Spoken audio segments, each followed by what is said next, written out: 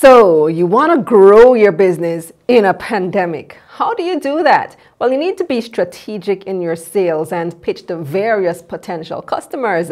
I'm Kalila Reynolds, and it's time for another episode of Money Moves, JA, brought to you in partnership with Exim Bank's Business Advisory Service, giving you the tools to grow your business. Joining me now is Sales Pro, Executive Chairman of TGL Group, Duane Lue-Fong.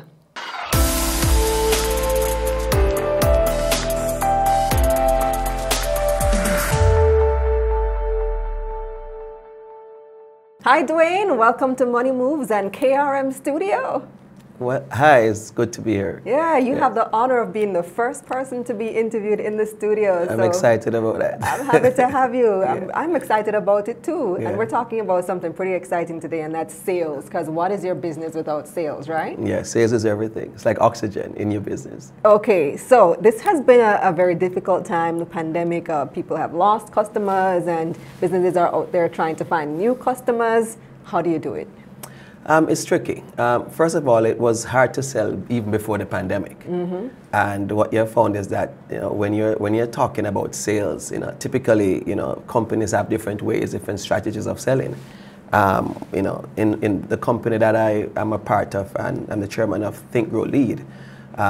We in the past, one of the things that we do is when we identify and assess what are the problems that sales organizations are experiencing, we tend to look at first people and their skills.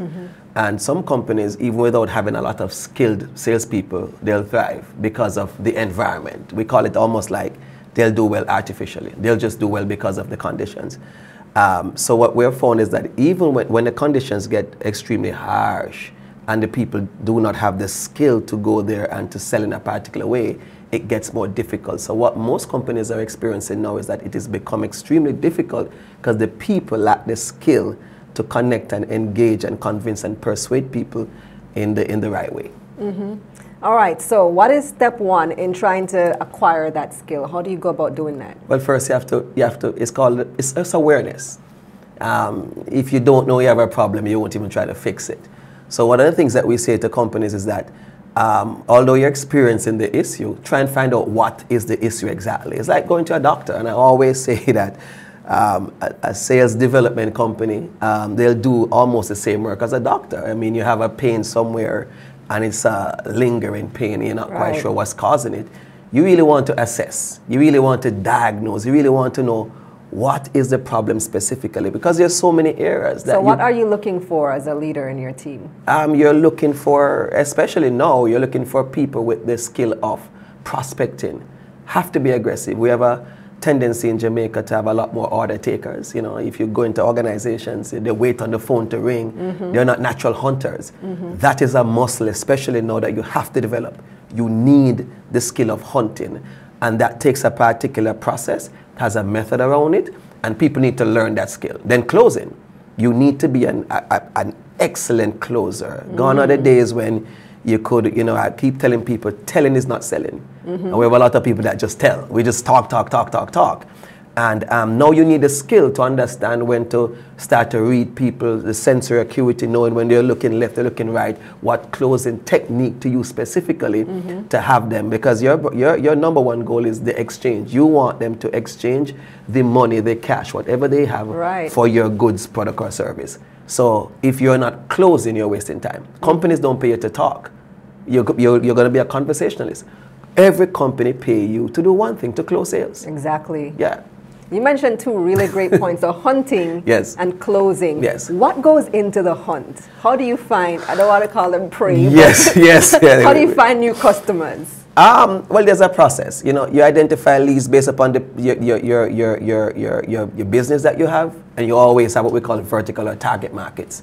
The thing about hunting is that I think that it is innate. It has to be in your DNA to discipline yourself, to know that it can't be, it has to become almost a way of life. Almost like, I know that there's a particular time every single day that I'm going to do this particular activity. So it's an activity that you have to program, you have to plan for. The problem is most people, they hunt sometimes or when they feel like. So the pipeline, remember, you really need a strong pipeline, because sales should be predictable. If I know I want to buy a brand new BMW or a brand new Mercedes and I'm in sales, I'm telling you, I personally will tell you that it's the #1 profession on the planet.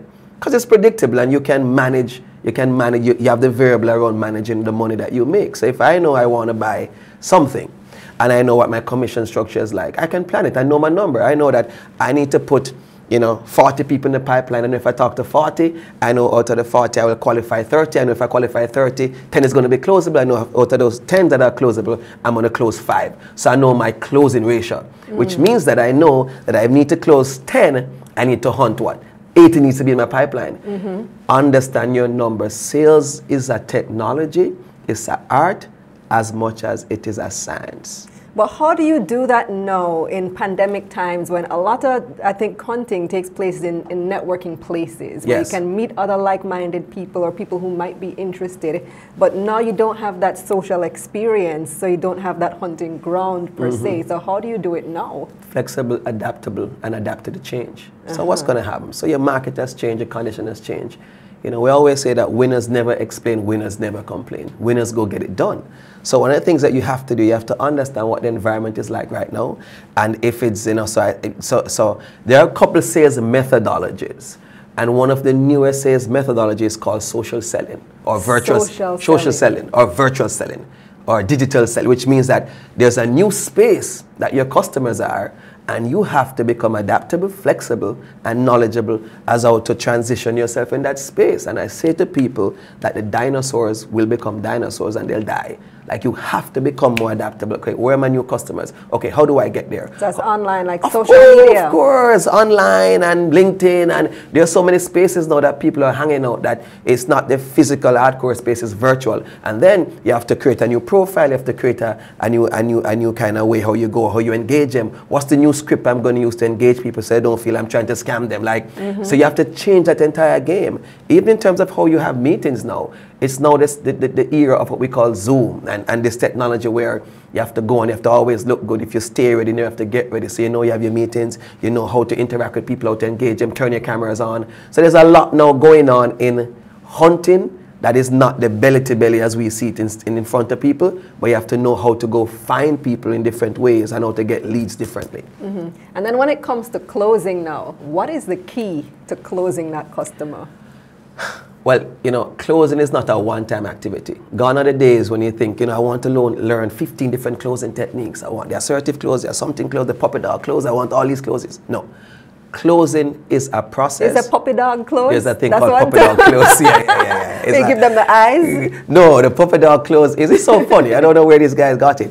So there's a particular way back in the 60s where they figured out so how they used to get dogs to be sold is that they'll tell you to take the dog home, and if you like the dog, keep it. Oh, they do this with cars. Yeah, so anytime you see somebody say, no man, try it man, take it home, or let me deliver it to your office, and if you don't like it, you never ever take it back. So that's a particular technique called puppy dog That's close. how I bought my last car. So it works. It did work on Yeah, me, yes. so what we find is that the one-time closes don't really work.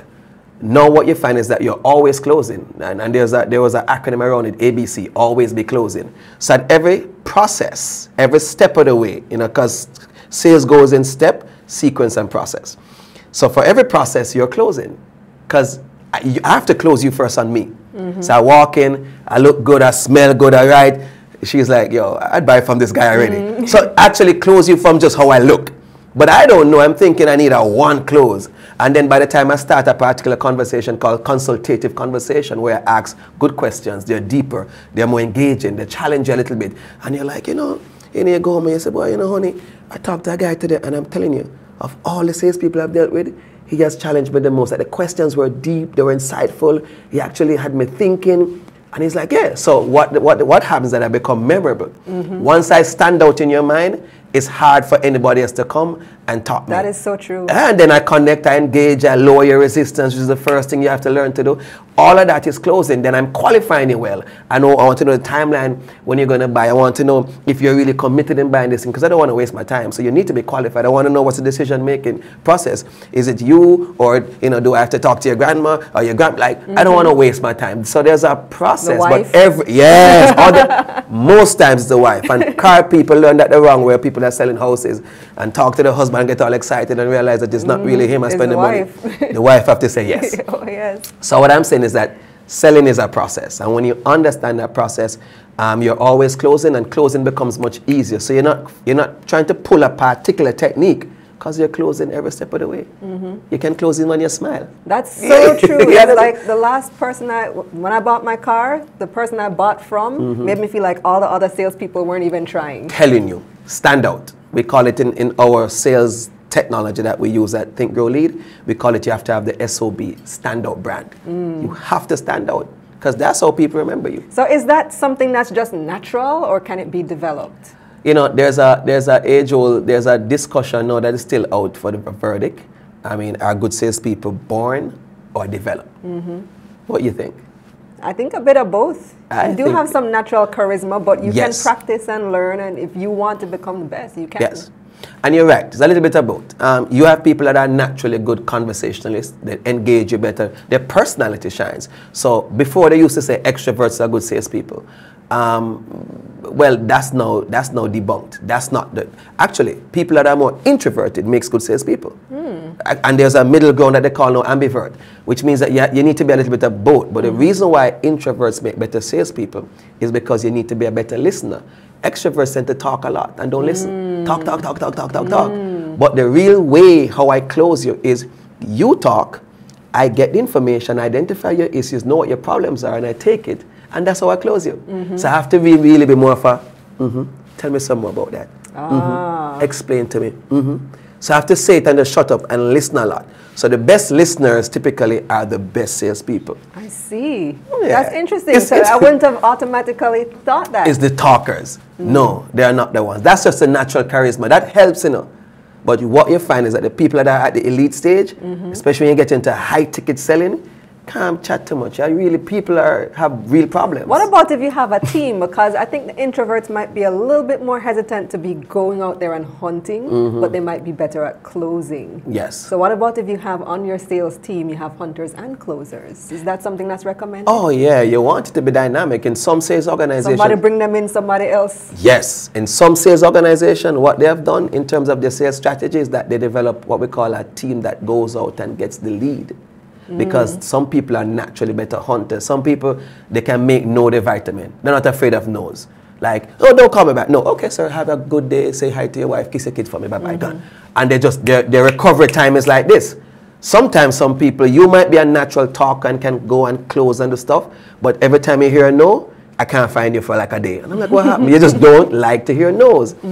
And that's why most people do not like sales. Not because they don't like the money and the conversation, is just the rejection part of it they don't like. Actually, don't mind hearing no. I prefer hearing no than the long drawn out, yes. And they're holding you and they're not giving you an answer. Yes, just tell me no quickly and be over with it. Yes. In sales, we say buyers are liars, and it's true. Sometimes they just lie. Yeah, man, I'm going to buy it from you, man. Just hold on. And 2 years later, you can't find them. So we have to understand that and just adjust to it and know that it's a part of the game. Sales is a part of the game. Well, thank you so much, Duane. You guys, you have something coming up, right? A session coming up. Tell me about it. So we have a lot of things coming up. We have the TGL School of Sales and Sales Management that's launching. We started this thing with UCC about in 2019, which is the first certified sales course in the Caribbean. So it's a school that gives an accredited certification in sales, and it starts on October the 12th, which is the first cohort. So we have training in sales, which is fundamentals of professional sales, and sales management. And I encourage people that, I listen to a thing, and we always do it in training. It's a Kobe Bryant video that speaks about the Mamba mentality. And what that Mamba mentality is says that you always have to be better you are today than you were tomorrow. Like you always need to be better, constantly pushing yourself to be better. And it's no different in sales or anything in life. Like money follows mastery. And when you're good at what you do, the money will come. And I say also to salespeople, I challenge them to continuously grow, because the biggest room out there is the room for improvement. So how do people sign up for your upcoming class? Well, you can go to tglsalesschool.com. You go on our Instagram, TGL Sales School. You can call the office at 978-1364. We're online. Our new website has just been launched, www.tglgroup.com. And go and find out how you register for this upcoming class. Nice, nice. Well, so much more to learn. Oh, it's a lot. Look what you just told us in what, 10 minutes? Imagine the class. Yes. Thank you again, Duane. It is my pleasure. Yeah, man. Glad to be here. All right, good. Okay. Here's a recap of some of Duane's key points. Businesses need to be aware of possible sales problems. Simply put, if you don't know your business has a problem, how will you fix it? People who work in sales must possess the skill of hunting and be an excellent closer. Understanding your numbers is absolutely important. And your company's sales team must stand out if you want people to remember the company. Well, that's it for this episode of Money Moves JA, brought to you in partnership with Exim Bank's Business Advisory Service, giving you the tools to grow your business. Visit their website at eximbankja.com and visit my website, KalilaReynolds.com, for a summary of this episode. You can click the link in the description box below. I'm Kalila Reynolds. Until next time.